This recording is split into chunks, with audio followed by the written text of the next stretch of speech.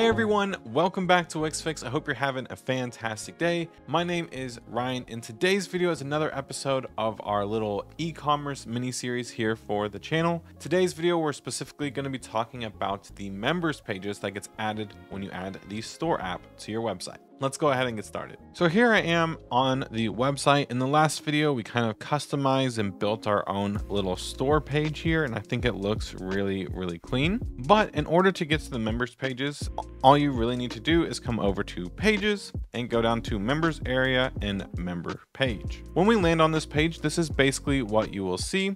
At the very top, you're gonna have a little members menu with all of the different pages. And then below that, you'll actually have the widget for that specific page.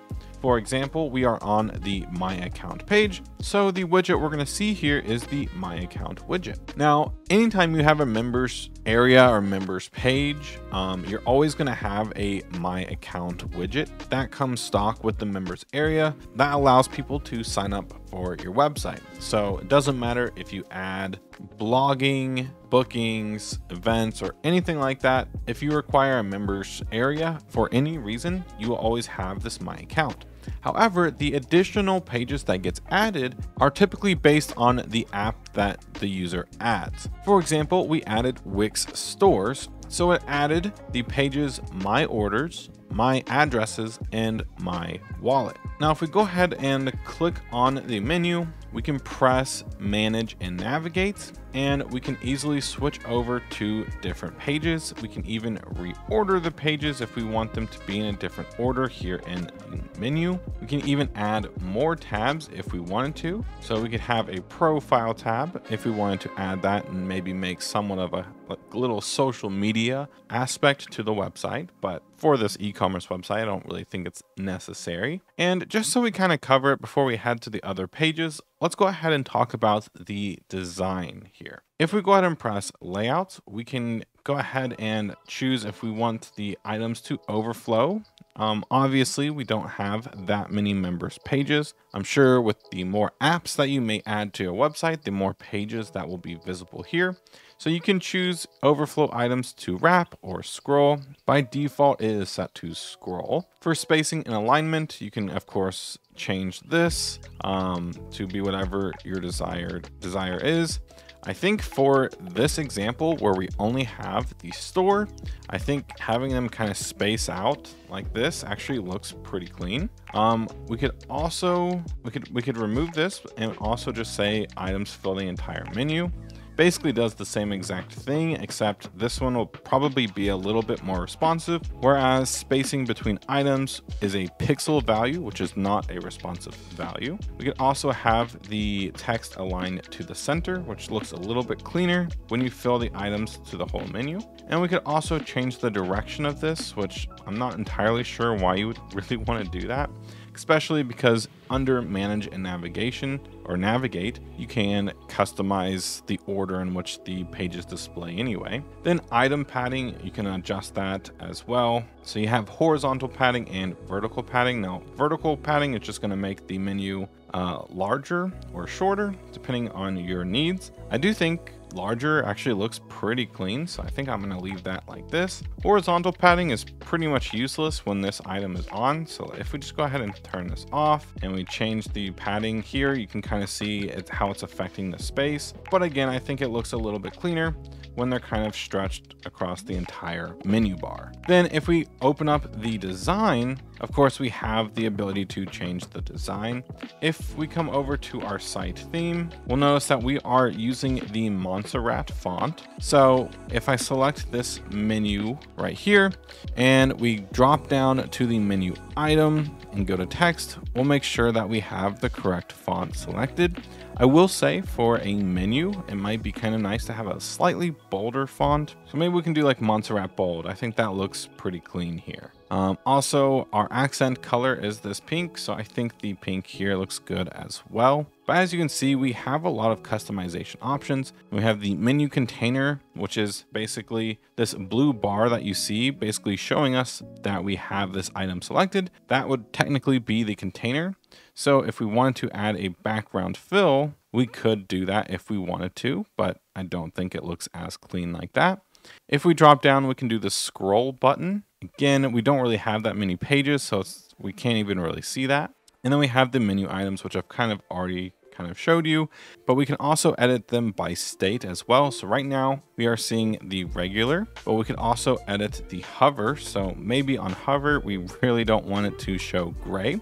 So we can come over to border and set this to our accent color. And of course, make sure that the opacity is set to 100%. And then the current page will of course have this fill as well. So I think that looks pretty clean. But now let's go ahead and navigate over to the wallet page right here. Now, this is basically how your users can save a form of payment so they can check out quickly on your website. If we go into the settings here, go into design, we can of course change a lot of the design aspects here, but of course we have our Montserrat medium font from our site themes already kind of put in here. But maybe for the page title, we want this to be Montserrat bold, just so it looks a little bit cleaner here. Now, obviously, because this is a brand new website with no users yet, there aren't going to be users to save their cards. However, that doesn't stop us from being allowed to edit the design for the saved cards view. So we can go ahead and switch over to the saved cards, and here is what we will see. And we can edit this design a little bit as well. Like maybe we want this to be a little bit bolder as well. I think that looks pretty clean. But now that we have that design basically done, we can of course manage and navigate over to the My Addresses. Once again, this is kind of the view that we see when there are no addresses, or in our case, we don't have any users signed up yet. But just the same as the My Wallet page, we can open up the settings, head on over to the design, and once again for the page title, let's go ahead and switch this over to a bold font. Then we can switch on over to the with addresses, and we can change the kind of design here as well. Like maybe these dividers, we want them to be pink if we wanted to. Personally, I still think it looks a little bit cleaner with the black, but I think it looks really, really cool. And another thing I want to note is when you preview the website or when you publish the website, you're not going to see this view because this is only in the editor. However, when we have this selected right here, we can actually go ahead and preview the design here on the website.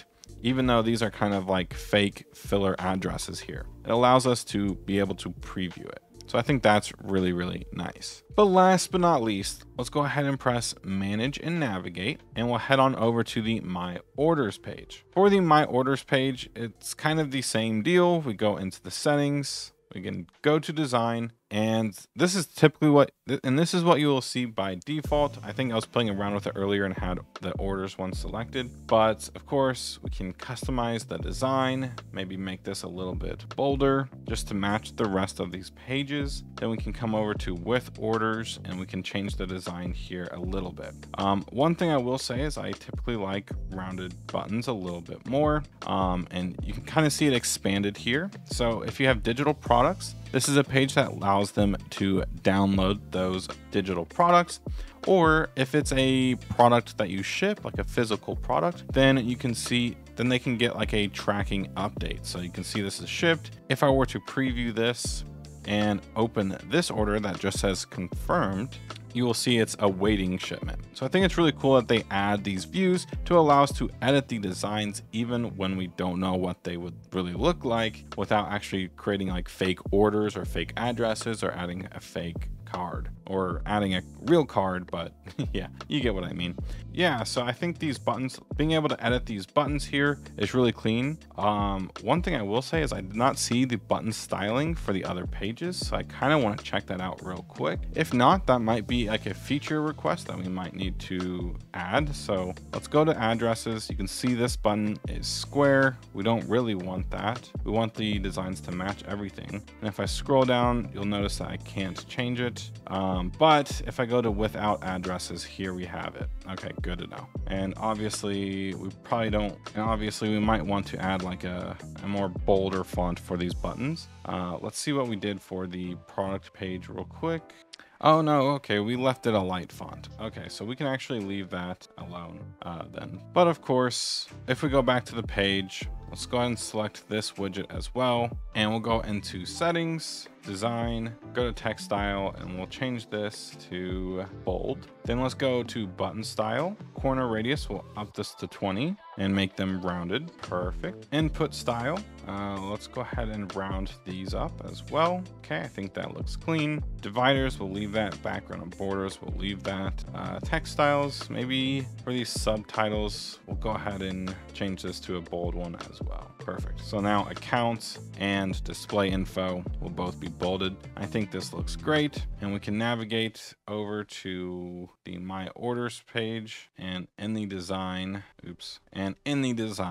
and go to buttons, and we can change this to a light font, like regular. Perfect. But that's all you really need to know about the members pages. Basically, it's a way for your users to sign up for your website, and depending on which apps you add to your website, it will add pages to your members area for those apps. And you can also see how easy it was to design them. Now, I do think you can create custom ones, so you can hide like the members pages potentially in code and design and code your own custom ones. However, for these pages in particular, I think they look pretty good, and the customization kind of gives you everything you really need. But that's basically gonna wrap it up for today's video. If you all did enjoy, please consider giving this video a like and subscribing to the channel for more Wix Studio content coming out really soon. Thank you all again, and I'll see you on the next one.